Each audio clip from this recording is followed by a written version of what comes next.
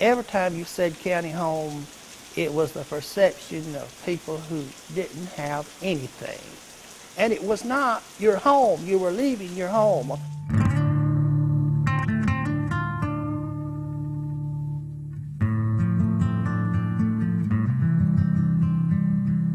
I think they felt pretty well separated from people. I'm sure they felt, here I am over here in the county home, and it's a home for people who don't have a home. It was something that I had never seen or never observed before. Well, it was a feeling of more or less helplessness for these people. They were there because they didn't have a place to go, and they didn't have anyone to look after them or food or stuff like that.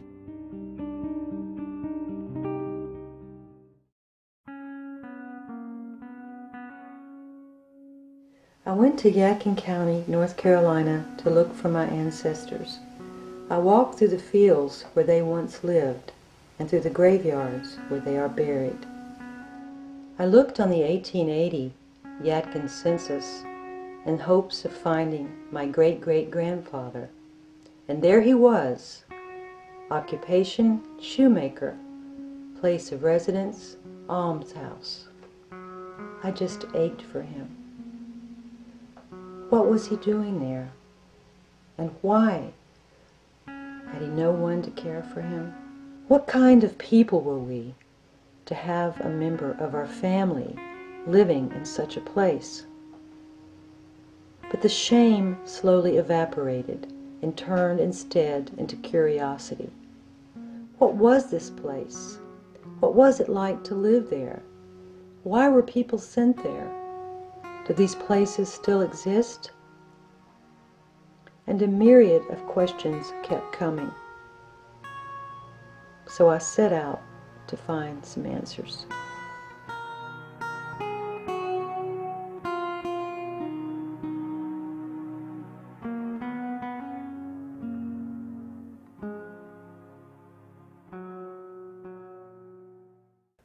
The poorhouses in the United States, they evolved from their English precedents. The English common law provided for communities to take care of a certain amount of the poor. It was generally what they talked about as being the deserving poor, which were orphans, widows, elderly people. Poorhouses that were created, they varied from place to place. I mean, some of them were more elaborate than others. The treatment that as they called them, the inmates of the poorhouses that they received would be, some places was better than other, because it really depended on local conditions and the people that were charged with actually running the poorhouses. They went there, they received food, they received shelter, they received attention by the community, by various church groups visiting. We know on one account that two of the caretakers at the county home, a husband and wife, wanted everybody to live like family. Everybody had something to do. Everybody felt valuable, that they were making a contribution.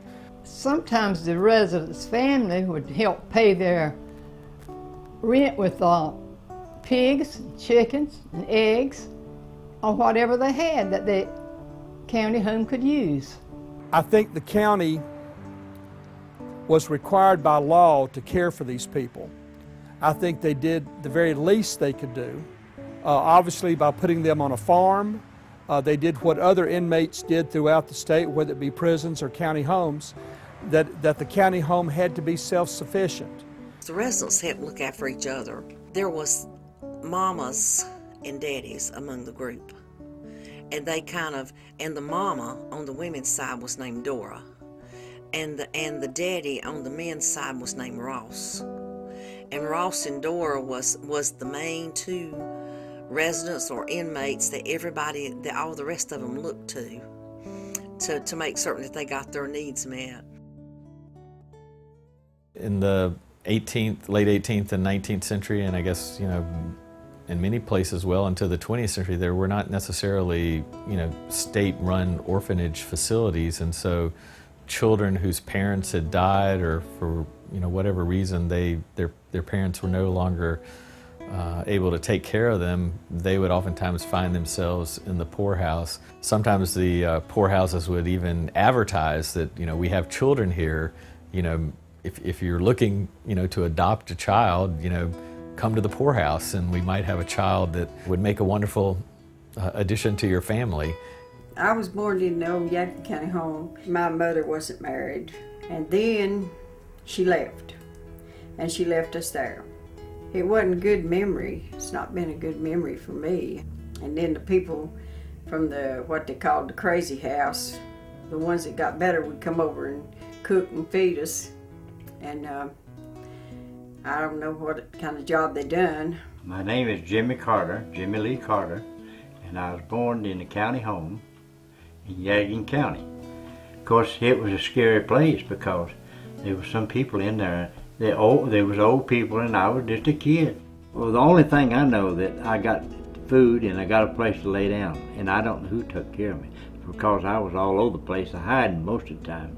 There's memories I can remember of my sister. We was in the county home together. I used to kind of look after her because I was a year or two older than she was. I remember him holding on to me, just holding on to me, but I didn't know he was my brother. Like I said, he just helped me by the hand. And I thought that little boy, helped me by the hand. He wasn't with me anymore, and it was sad.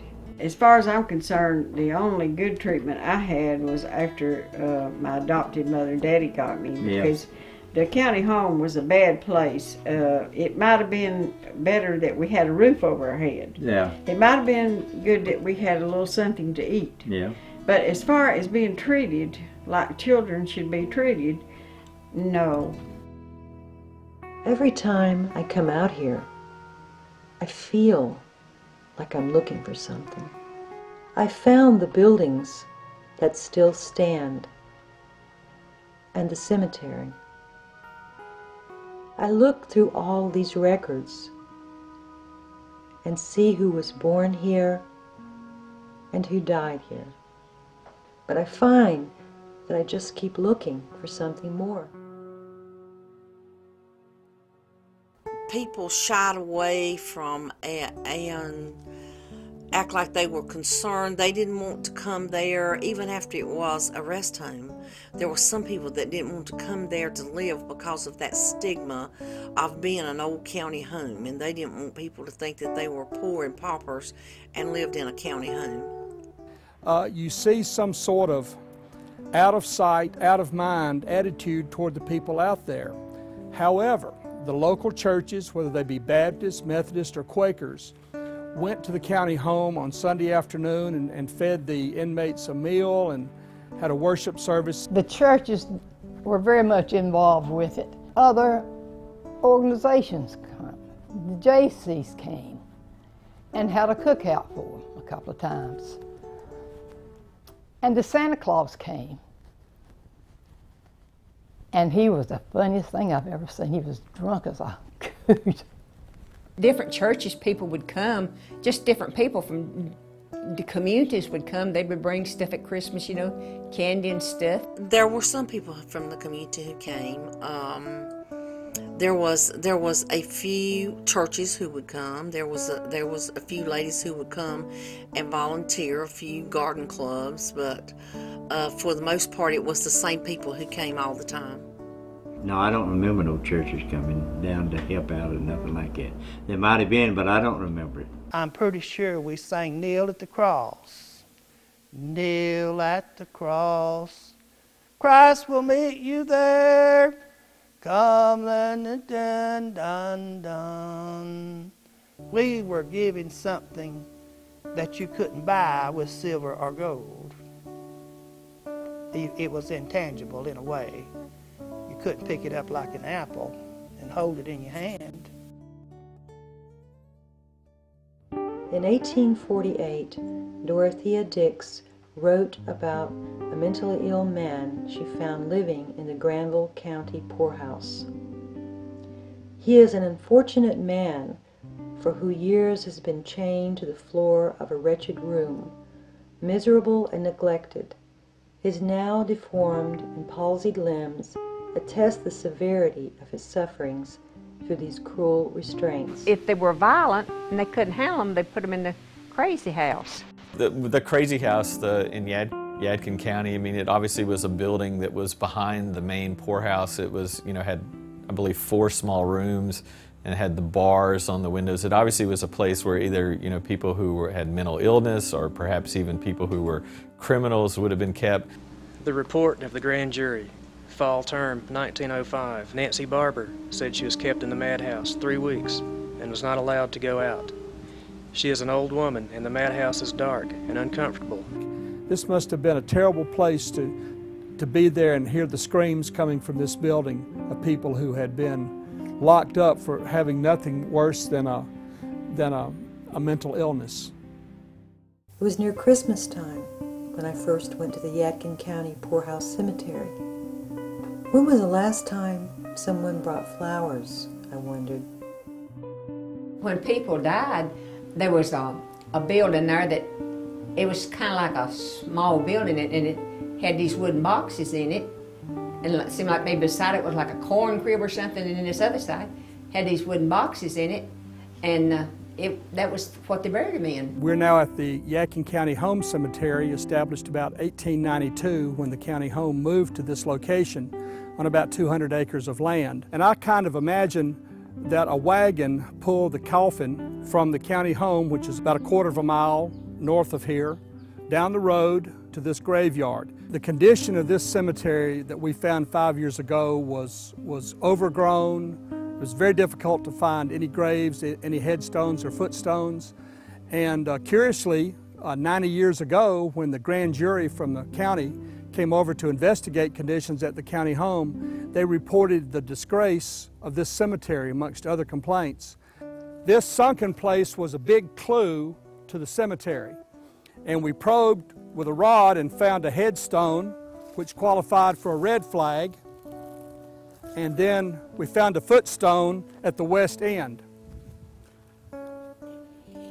This is a way of remembering the most neglected, the least among us, who through no fault of their own ended up in the poorhouse and had to spend out their days there. The poorhouse in Beaufort County, which lasts, early into the 21st century, is kind of an anomaly that it lasts that long, because I think most of the poorhouses are gone, certainly by the 1950s or the early 1960s. The last of them kind of disappear throughout most of North Carolina. I'm John Morgan, the retired Register of Deeds of Beaufort County in Washington, North Carolina. Beaufort County was the last county in North Carolina to have a county home. It started out as being called the Poorhouse. The poorhouse as an institution, in North Carolina, it begins to die out in the mid-20th century, a little bit earlier. Part of that's brought on by the Great Depression and the programs that the government establishes. And so over time, there's not as much need for these institutions of poorhouses that had existed for so long in North Carolina as these other state and federal supported and private supported institutions take the place of those services that had been provided by poorhouses. My name is Mary Holman. I'm going to give you a tour of the women's shelter. This is the women's shelter, and I've been here for 11 months. What the shelter has produced for me is a home away from home. It's just a place to go, to get out of the cold, a place to call home if you don't have one. A lot of people come and they just look at us and they think that we're homeless. A lot of us are here due to different circumstances. It could be because we've lost our home, our jobs. We could be battered, we come from lack of substance abuse or some on substance abuse that will help you get off. It's different areas, different walks of life that's here. But we all have to come together and become one when we come into a small place like this. To me, one of the first rules in this is, there but for the grace of God go I. And that's one reason I think that we often try to put people out of sight somewhere so we don't notice them. Because it's hard to be reminded that this can happen, and in many ways it can happen to anyone. I think society puts a shame on being poor. particularly American society. And we're unusual. I mean, throughout human history, 90% of people have been poor. And now it's expected that, well, nobody should be poor, and if you're poor, it's your fault, or you have some great defect. So it's not some horrible aberration, it's really part of the human condition. For a while there was a lot of talk about homeless people choosing that lifestyle. I think that's very rare. The pernicious thing about that myth is that it enables us to discount or disregard people who are suffering and are really at the lowest level of society, and just decide it's their fault. But it's not a crime to be poor. The shelters are able to run the way they run partly because people in the community are willing to come in and volunteer. Volunteers are big. We really do depend on volunteers to help bring not only their talents and treasures to the shelter, but also to give the homeless community a chance to interact with people who are more in the mainstream. It gives them a role model in some cases. It gives them a chance to create aspirations for a better life for themselves. We forget when we're dealing with difficulties and problems, people can still celebrate and support each other and have very meaningful relationships. Many people shared their memories of the Poorhouse. Some said that neighbors and churches came here to show compassion, while others said that the outside community was never involved in providing care. But it was clear that the inmates, the people who lived in this place, developed their own sense of community and cared for each other.